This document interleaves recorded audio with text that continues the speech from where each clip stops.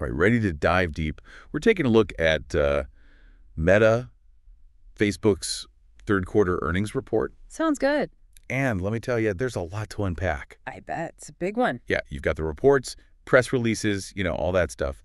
But who really has the time? Not me. Exactly. So we're going to break it all down. Yeah, let's start big picture. First thing that jumped out at you. Honestly, the size of these numbers, it's kind of wild. Okay. 19% year-over-year revenue jumped to $40.59 billion. Wow. That's not just growth. It's like adding a whole small country's GDP to the revenue. In just one quarter, that's right. Crazy, right? It is. And then the diluted earnings per share, 603, tells the same story. Meta's doing pretty well, huh? Yeah, they are. But what's interesting to me is what's behind it all? Right. What's the secret sauce? Is it just the usual advertising? Or there's something more going on? Advertising is a big part of it, for sure. Yeah. But there's more to the story. Let's look at it this way. They had 7% more ad impressions across their platforms. So more people seeing those ads.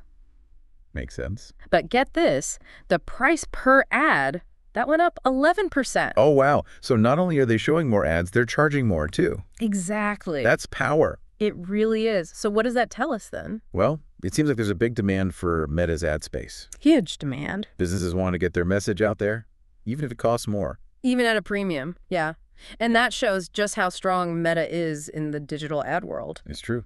They got billions of users. Businesses have got to get to them somehow. Right, it's a captive audience. Speaking of the future, though, they also gave us some guidance for next quarter. They did, yep. Didn't say. They're predicting revenue will be between $45 and $48 billion. Wow. That's a big range, yeah. But even the low end, that's still huge growth. Yeah, for sure. They're expected to keep doing well, but they also mentioned something about significant capital expenditures growth in 2025. Yeah, that caught my eye too, especially for Reality Labs. What's that about? So that's the part of Meta that's working on the metaverse. Metaverse. Exactly. And it seems like they're really going for it, even with some problems. Problem? Like what? Well, like the fact that Reality Labs is actually losing money, operating loss is increasing. Huh. So those metaverse investments aren't really paying off yet. Not yet, no. But Meta's playing the long game here, I think. They think the metaverse will eventually make money. That's the idea. It'll become a big, profitable thing. And, change how we use tech. It's a big bet. It is, definitely. But let's talk about something that's already making waves. Okay, what's that? Meta AI. They're really putting a lot of resources into that. Meta AI, right? Yeah, it's a big part of their plan. Yeah. And you can already see the impact. Yeah, you mentioned that fact about Meta AI running on, what was it? Over 100,000 GPUs. Yeah, 100,000 GPUs. That's crazy. It's a massive amount of computing power, for sure. So what are they using all that for? Well, for one, it's powering all their AI stuff across their platforms. Better ads, personalized recommendations, things like that. Okay. And with, get this, 500 million monthly active users on Meta AI. Wow. It's already reaching a huge audience. It's impressive. But where's all this going, long term? What's the plan for Meta AI? How is it going to change things for us, the users? That is the big question, isn't it? I mean, just think about it. Yeah. Meta AI could change how we interact with everything online, even the world around us. Imagine your social media, curated by algorithms that know you better than you know yourself, or AI assistants helping you with everything digital. Huh. It's exciting, but kind of scary, too. It is. It's like we're on the edge of something totally new. We don't know what's coming. And that's why it's so important to understand it. Exactly. Meta AI, it's a powerful tool. It could do a lot of good, but there are questions, too. Like what? Privacy, control, the future of our digital lives. Big questions. Big questions, for sure. So we've got the financials, the guidance, the metaverse, and this whole AI thing. Where do we even go from here? I think it's time to zoom out a little.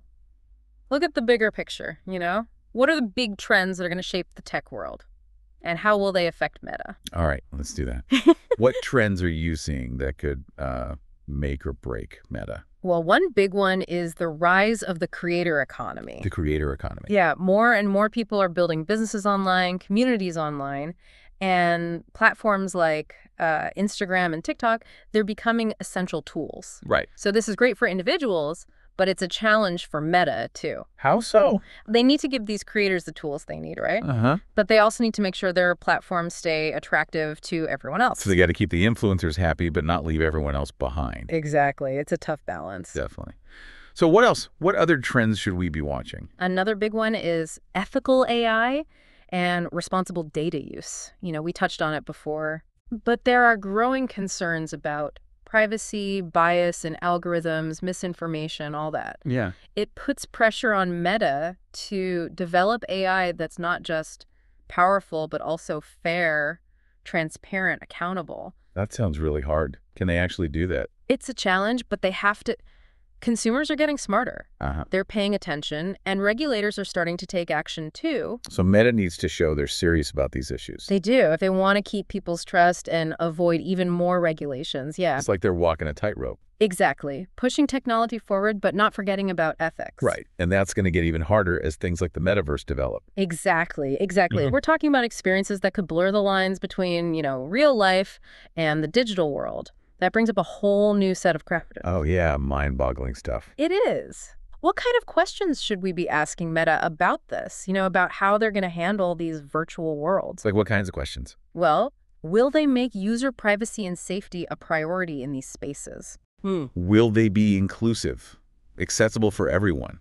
Will there be rules for how people behave in these virtual worlds? How will those be enforced? These are all things they need to be thinking about right now. Yeah, it does feel like we're on the edge of a big shift. A huge shift. Yeah. And the choices Meta makes now, those are going to have big consequences down the road. For sure. But before we go too far into the future, let's come back to those regulatory challenges we talked about earlier. Okay. You mentioned antitrust and data privacy. Right. Can you explain this a little more? Sure. So in the U.S., Meta's facing scrutiny over how big they are, their dominance. Right. Especially because they bought Instagram and WhatsApp. Right. Some people say that crushed the competition, gave Meta an unfair advantage in social media. And what about the EU? I know they've been pretty tough on big tech lately. Oh, yeah. The EU has been really assertive when it comes to data privacy regulations, like the GDPR. Right. Those set strict limits on how companies can collect and use personal data. Makes sense. And Meta, well, they have a ton of user data. So they're a big target. A major one. So how is Meta responding to all this pressure? Yeah, are they fighting back or trying to cooperate? A little of both, honestly. Okay. They're putting a lot of effort into following the rules, changing their data practices, even going to court to challenge some regulations. Wow. But they're also trying to get ahead of it all by developing new privacy tech. So they're juggling a lot. They are. But let's not forget, Meta is more than just algorithms and balance sheets. Right. There are real people behind all this, billions of them, using Meta's platforms every day.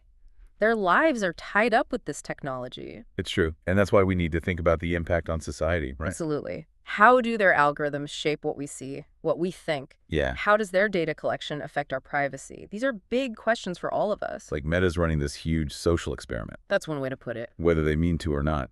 Right. And we're all part of it.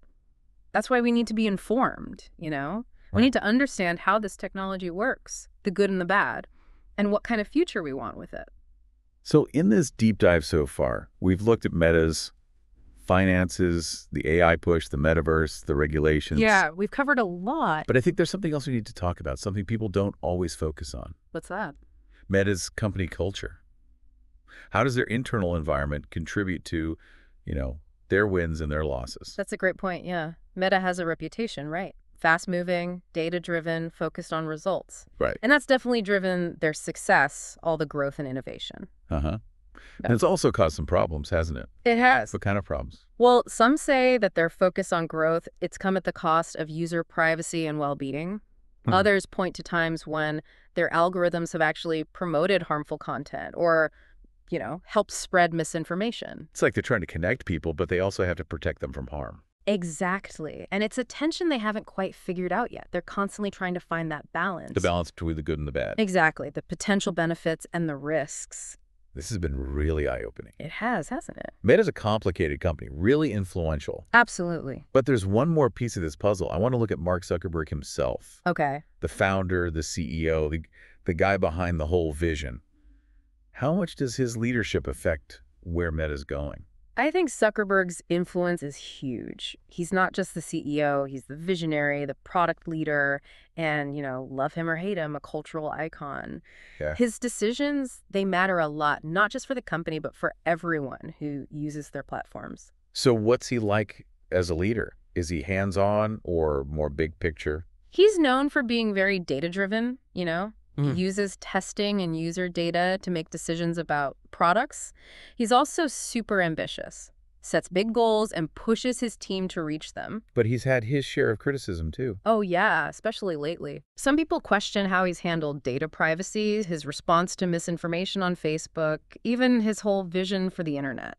It sounds like a lot of pressure. It is. A lot rides on him, so how's he handling it all? Yeah, how's he managing? He's shown that he's willing to change how he leads. He's talking more about social issues, engaging more with his critics, Okay. He's trying to balance his big vision for the future with the real concerns people have right now. It's a tough act to balance. It really is. Huh? But he's shown he can adapt, both as a leader and with technology. Right. And that's going to be key as Meta faces all the uncertainty and opportunities coming their way. The next few years are going to be interesting. For sure, the decisions they make will have a huge impact on tech and our lives. This deep dive has been a whirlwind of information. It has We've gone through Meta's financial performance, their AI ambitions, the whole metaverse thing. a lot to digest. But as we wrap things up, I'm curious, what's your overall take on Meta? Where do they stand in the grand scheme of things? I think Meta is at a turning point. A turning point. They're a powerhouse, no doubt, but their future depends on how they deal with all these challenges we've talked about. Wow. Can they make the metaverse work? Yeah. Can they stay ahead in AI while still being ethical? How will they adapt to all the regulations? Big questions. Huge ones. Only time will tell how it all plays out. But for our listener, someone trying to make sense of it all, what's the most important thing to take away from this deep dive? I hope they come away understanding that Meta is complicated. It's easy to just see the headlines, the profits, the controversies. Right. But it's more than that. Meta is powerful, they can do good, and they can do harm. And it's up to all of us to hold them accountable, To hold them accountable. to demand better, to shape the future of tech so it benefits everyone. That's a good point. We're not just passive users, right? Exactly. We have a role to play. We can shape how technology develops, make sure it serves us. By staying informed, asking the tough questions, demanding better from these companies, we can make tech more fair, more beneficial. I think that's the perfect way to end this. It has been a fascinating look into Meta. It has. And I hope our listener feels like they can keep exploring these issues. Me too. And remember, the future of tech, it's not set in stone. It's being written right now, and we all have a hand in writing it. It's a delicate balancing act. For sure. So what else? What other trends should we be watching? Another big one is ethical AI and responsible data use. We touched on it before, Right. but there are growing concerns about privacy, bias in algorithms, misinformation, all that. Yeah. It puts pressure on Meta to develop AI that's not just powerful, but also fair, transparent, accountable. That sounds really hard. Can they actually do that? It's a challenge, but they have to. Consumers are getting smarter. Uh-huh. They're paying attention. And regulators are starting to take action, too. So Meta needs to show they're serious about these issues. They do. If they want to keep people's trust and avoid even more regulations, yeah. It's like they're walking a tightrope. Exactly. Pushing technology forward, but not forgetting about ethics. Right. And that's going to get even harder as things like the metaverse develop. Exactly. We're Yeah. talking about experiences that could blur the lines between, real life and the digital world. That brings up a whole new set of questions. Oh, yeah. Mind-boggling stuff. It is. What kind of questions should we be asking Meta about this, about how they're going to handle these virtual worlds? Yeah. What kinds of questions? Well, will they make user privacy and safety a priority in these spaces? Will they be inclusive, accessible for everyone? Will there be rules for how people behave in these virtual worlds? How will those be enforced? These are all things they need to be thinking about right now. Yeah, it does feel like we're on the edge of a big shift. A huge shift. Hmm. And the choices Meta makes now, those are going to have big consequences down the road. For sure. But before we go too far into the future, let's come back to those regulatory challenges we talked about earlier. Okay. You mentioned antitrust and data privacy. I did. Can you explain those a little more? Sure. So in the U.S., Meta's facing scrutiny over how big they are, their dominance, Right. especially because they bought Instagram and WhatsApp. Right. Some people say that crush the competition gave Meta an unfair advantage in social media. Hmm. And what about the EU? I know they've been pretty tough on big tech lately. Oh, yeah. The EU has been really assertive when it comes to data privacy regulations. Uh-huh. Like the GDPR. Right. Those set strict limits on how companies can collect and use personal data. Makes sense. And Meta, well, they have a ton of user data, So they're a big target. a major one. So how's Meta responding to all this pressure? Yeah, are they fighting back or trying to cooperate? A little both, honestly. Right. They're putting a lot of effort into following the rules, changing their data practices, even going to court to challenge some regulations. Well, But they're also trying to get ahead of it all by developing new privacy tech. they're juggling a lot. They are. But let's not forget, Meta is more than just algorithms and balance sheets. Right. There are real people behind all this. Billions of them, using Meta's platforms every day. Their lives are tied up with this technology. It's true. And that's why we need to think about the impact on society. Absolutely. Yeah. How do their algorithms shape what we see, what we think? Yeah. How does their data collection affect our privacy? These are big questions for all of us. Like Meta's running this huge social experiment, That's one way to put it. whether they mean to or not. Right. And we're all part of it. That's why we need to be informed, We need to understand how this technology works, the good and the bad, and what kind of future we want with it. So in this deep dive so far, we've looked at Meta's finances, Yeah. the AI push, the metaverse, the regulations. Yeah, we've covered a lot. But I think there's something else we need to talk about, something people don't always focus on.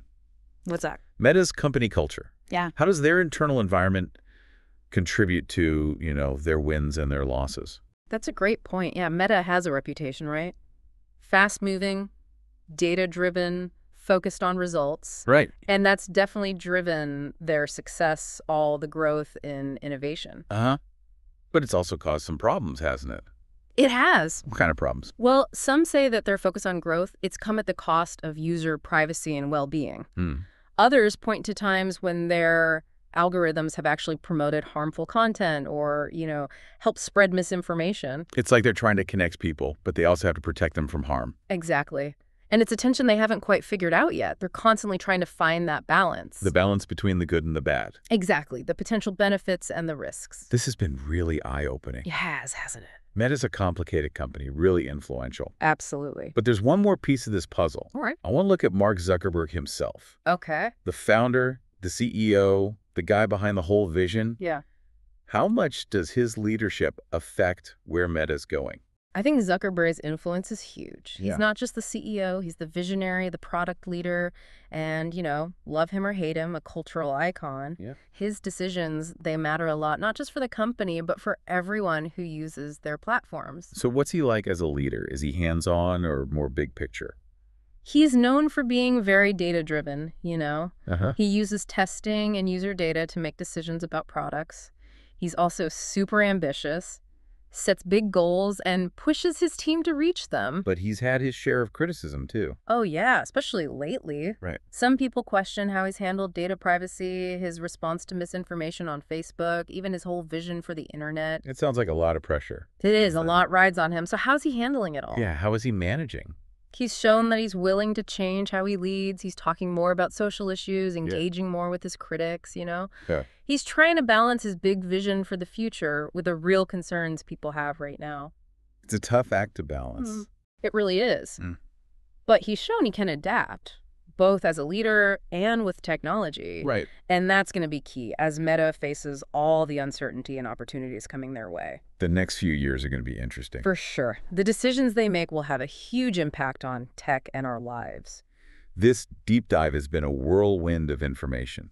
It has. We've gone through Meta's financial performance, their AI ambitions, the whole metaverse A thing. lot to digest. But as we wrap things up, I'm curious, what's your overall take on Meta? Where do they stand in the grand scheme of things? I think Meta is at a turning point. A turning point. They're a powerhouse, no doubt, but their future depends on how they deal with all these challenges we've talked about. Can they make the metaverse work? Yeah. Can they stay ahead in AI while still being ethical? How will they adapt to all the regulations? Good questions. Huge ones. Yeah. Only time will tell how it all plays out. But for our listener, someone trying to make sense of it all, what's the most important thing to take away from this deep dive? I hope they come away understanding that Meta is complicated. It's easy to just see the headlines, the profits, the controversies. Right. But it's more than that. Meta is powerful. They can do good and they can do harm. And it's up to all of us to hold them accountable. To hold them accountable. To demand better, to shape the future of tech so it benefits everyone. That's a good point. We're not just passive users, right? Exactly. We have a role to play. We can shape how technology develops, make sure it serves us. By staying informed, asking the tough questions, demanding better from these companies, we can make tech more fair, more beneficial. I think that's the perfect way to end this. It has been a fascinating look into Meta. It has. And I hope our listener feels like they can keep exploring these issues. Me too. And remember, the future of tech, it's not set in stone. It's being written right now, and we all have a hand in writing it. And that wraps up our deep dive into Meta. Thanks for joining us. It was a pleasure being here.